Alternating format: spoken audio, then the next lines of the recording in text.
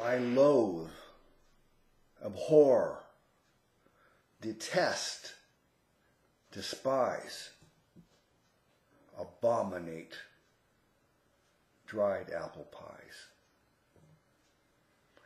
I like good bread. I like good meat, or anything that's fit to eat. But of all poor grub beneath the skies, the poorest is dried apple pies. Give me the toothache or sore eyes, but don't give me dried apple pies. The farmer takes his gnarliest fruit. 'Tis wormy, bitter, and hard to boot. He leaves the hulls to make us cough, and don't take half the peeling off. Then on a dirty cord 'tis strung, and in a garret window hung. And there it serves as roost for flies, until it's made up into pies. Tread on my corns, or tell me lies, but don't pass me dried apple pies. Well, that's a poem by Anonymous. But I'm going to tell you what I really hate now. I'm a Christian. I believe in biblical Christianity, the Christianity we find in the Bible. And what I hate the most in the whole world are the teachings that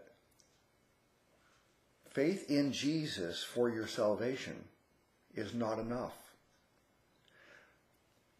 More is required.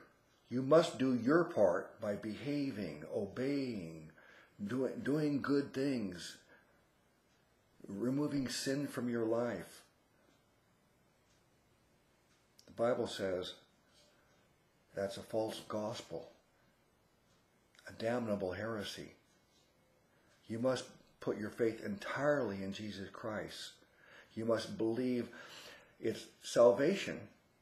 Your place in heaven is not determined by how well you've lived your life, how well you've behaved, but instead, your salvation and eternal life, your place in heaven, is determined solely by one thing, and that is your faith that Jesus died for all your sins on the cross, and he rose from the dead, proving he is God and Savior. He has power over life and death, and he gives you life everlasting as a free gift if you put your faith completely in him.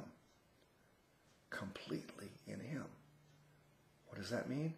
It means that you're relying completely on Jesus for your salvation, and you put no confidence in your own merit at all. So I hate the false gospel that salvation is earned through personal merit. I also hate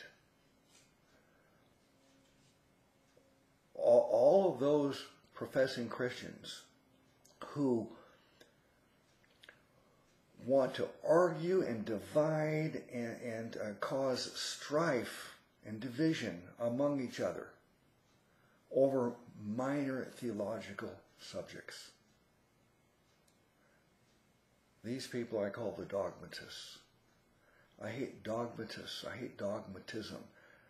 These people are intolerant of other opinions on minor doctrines. Now we must be dogmatic about the core doctrines of Christianity. The core doctrines are that Jesus is eternal God Almighty, God manifest in the flesh as the Son of God, Savior, sole source of eternal life, and that we're saved by the grace of God alone, through faith alone, in Christ alone. No works on our part are required or contribute to our salvation. And that once we put our faith in Jesus, we receive eternal life and it's permanent, it's irrevocable, it's irreversible by God or by us. Once we're saved, by our faith in Jesus, we're always saved. These are the core doctrines of Christianity. All other theological subject matter don't rise to the level of importance of these essentials. All other theological subjects and questions we must be allowed to argue and debate and discuss and learn from each other without calling each other, heretics and all kinds of other names and dividing over minor doctrines. Let's give each other tolerance and liberty on the minor doctrines.